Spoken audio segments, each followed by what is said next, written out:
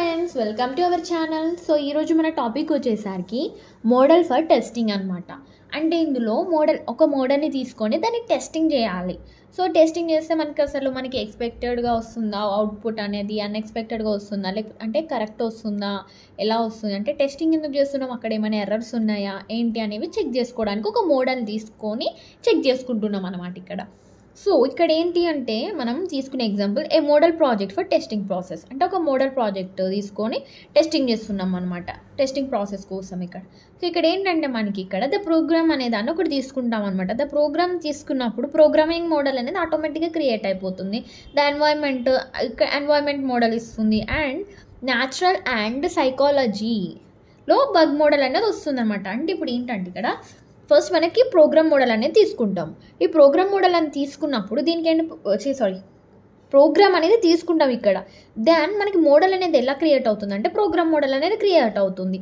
దీనికి మనకి the environment చేసినప్పుడు ఏంటంటే ఎన్వైర్న్మెంట్ మోడల్ లాగా క్రియేట్ అవుతుంది.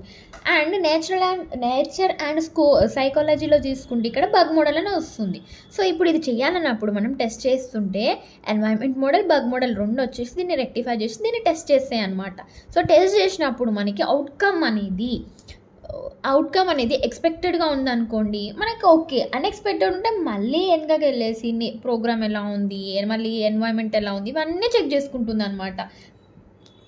అంటే మనకు ఒక్క ఫేజ్లో రాంగ్ వచ్చినా కూడా, అంటే ఎర్రర్ ఉన్నా రాంగ్ ఉన్నా ఏదైనా ఏమైపోతుంది, మనకి అన్ఎక్స్పెక్టెడ్ అవుట్పుట్ వస్తుంది కదా. సో అందుకనేసి మనకి మళ్ళీ రివైజ్ చేసుకుంటుంది అనమాట, ఎక్కడైనా మిస్టేక్ చేశానా అనేది మళ్ళీ ఒకసారి వచ్చి గ్లాన్స్ చేసుకొని అప్పుడు మనకి ఎక్స్పెక్టెడ్ అవుట్పుట్ వస్తుండొచ్చు. ఈ అవుట్పుట్ రావడానికి మనకి ఓకే. అండ్ మనకి ఇక్కడ వచ్చేసరికి సాఫ్ట్వేర్ ఎర్రర్స్ అయినా ఉండొచ్చు. హార్డ్వేర్ ఎర్రర్స్ ఏంటంటే కొంచెం రేర్గా ఉంటాయి అవి, బట్ అవి కూడా ఒక టైప్ ఆఫ్ ఎర్రర్సే కదా, అవి కూడా రావచ్చు ఎర్రర్స్. సో అలానే మనకి సాఫ్ట్వేర్ ఎర్రర్స్ ఉండొచ్చు, లేకపోతే ఏదైనా కంపెనీస్ ఫ్రిమ్స్ అలా కూడా ఎర్రర్స్ ఉండొచ్చు. సో అందుకనేసి మోడల్ అనేది మనం చెక్ చేసుకుంటున్నాం అనమాట ఇక్కడ. సో మెయిన్ ప్రాసెస్ అయితే ఇది. సో మీరు ఈ ప్రాసెస్ తెలిస్తే మీరు ఈ డయాగ్రామ్ వేసేయండి పర్ఫెక్ట్గా. వేసేసినాక మ్యాటర్ అనేది మీరు ఓన్గా రాయొచ్చు. ఎలా అంటే the programmer model the programmer అనేది తీసుకుంటున్నాం. దీన్ని ప్రోగ్రామింగ్ మోడల్గా ఆటోమేటిక్గా 3 మోడల్స్ అనేవి క్రియేట్ అయిపోతాయి. Environment model, programme model and bug model. ఇవి క్రియేట్ అయిపోయాక అవి టెస్టింగ్ చేస్తాం. టెస్టింగ్ చేసినప్పుడు ఎక్స్పెక్టెడ్ అవుట్పుట్ వస్తుందా, అన్ఎక్స్పెక్టెడ్ అవుట్పుట్ వస్తుందా చెక్ చేసుకుంటాము అనేది ఇవి ఇలా ఓన్గా రాసేయచ్చు. నేను ఇప్పుడు మ్యాటర్ అనేది చూపిస్తాను, థియరీ ఎలా రాయాలో.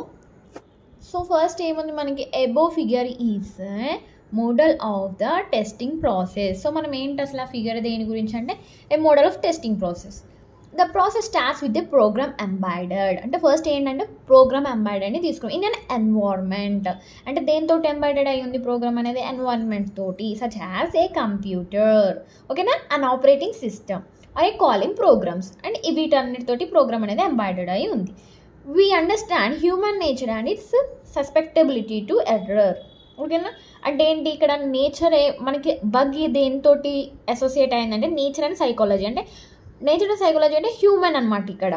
We understand human nature and it's సస్పెక్టబిలిటీ to error. అంటే అది ఎర్రర్ బగ్ అని ఉంది కదా అక్కడ మనకి బగ్ మోడల్ అనేసి. So that's the reason. నేను చూపిస్తాను చూడండి.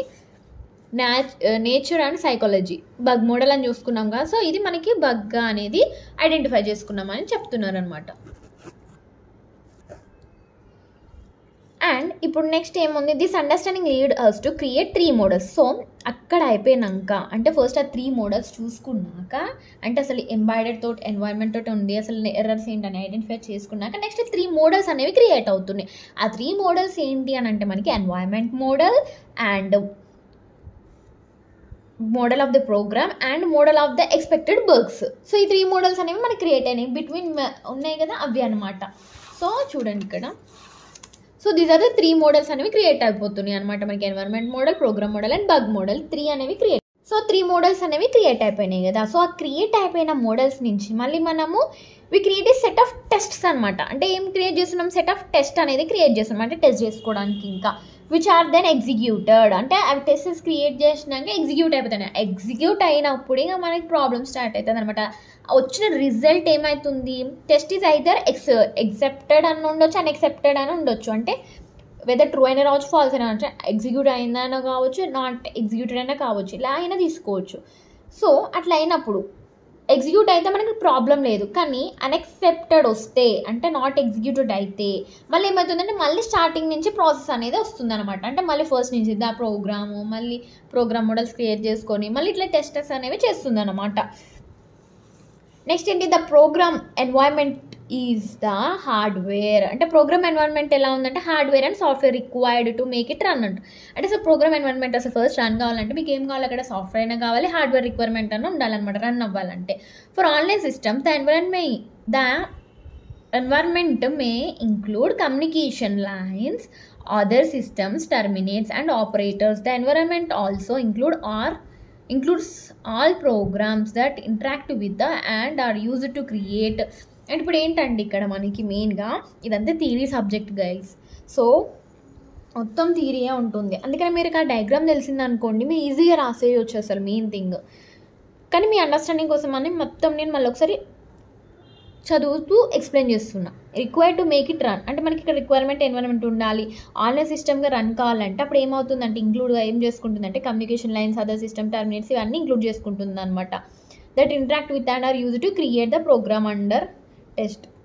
అంటే మనకి మళ్ళీ దానికోసం టెస్ట్ అనేవి క్రియేట్ అవుతున్నాయన్నమాట. హ్యాజ్ ఆపరేటింగ్ సిస్టమ్ అయినా కావచ్చు, లోడర్ అయినా కావచ్చు, లింకేజీలు అన్నీ క్రియేట్ అవుతాయి. The programmers should learn in their careers that is not smart to blame the environment. అంటే ప్రోగ్రామర్స్ ఎలా అంటే ఎన్విరాన్మెంట్ని బ్లేమ్ చేయొద్దు, వాళ్ళే కొన్ని వేరేగా వేరే ఈజీ ఎర్లీ మేనర్గా వేరేవేమైనా నేర్చుకోవాలి, కానీ they should not smart to blame the environment. అంటే మనకి హార్డ్వేర్ అండ్ ఫ్రేమ్వర్క్స్ ఇట్లా ఏవైనా బగ్స్ ఉండొచ్చు. హార్డ్వేర్ బగ్స్ ఆర్ రేర్, కానీ హార్డ్వేర్ బగ్స్ ఏంటంటే రేర్గా ఉంటాయి అన్నమాట మనకి. So are bugs in manufacture supplied software. అంటే మనకి ఏంటి బగ్స్ ఎక్కడి నుంచి వస్తాయి, మనకి సాఫ్ట్వేర్ నుంచే, మ్యానుఫ్యాక్చర్డ్ సాఫ్ట్వేర్ నుంచే వస్తాయి అనమాట. If testing reveals అన్ఎక్సెప్టెడ్ result we may have to change our believes. అంటే మనకి ఒకవేళ టెస్టింగ్ అనేది రివీల్ చేసి అన్ఎక్సెప్టెడ్ రిజల్ట్ లాగా, కానీ to find out what went wrong but sometimes the environment could be. అంటే అప్పుడు మనం టెస్ట్ చేసినప్పుడు ఏమవుతుందంటే మనకి ఆల్రెడీ అన్ఎక్స్పెక్టెడ్ అవుట్పుట్ వచ్చినప్పుడు మనం చూసుకుంటాం అబ్బాయి ఇక్కడ రాంగ్ పోయింది, హార్డ్వేర్ నుంచి ఏం రాంగ్స్ ఉండవు, కానీ అట్లా అనుకోవద్దు. కానీ రేర్గా అయితే అవి ప్రొడ్యూస్ చేసే ఎర్రర్స్ అనేవి, కానీ అవి అనుకునే మూక సాఫ్ట్వేర్నే మనం బ్లేమ్ చేయొద్దు, లేదా ఎన్వైర్న్మెంట్నే బ్లేమ్ చేయొద్దు.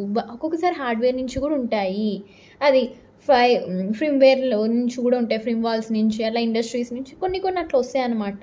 అలా అనేసి మనం ఓన్లీ సాఫ్ట్వేర్ని బ్లేమ్ చేయకుండా అన్నిటినీ ఒకసారి రెక్టిఫై చేసుకోవాలన్నమాట. సో ఇది మన topic, just model of testing ప్రాసెస్కి.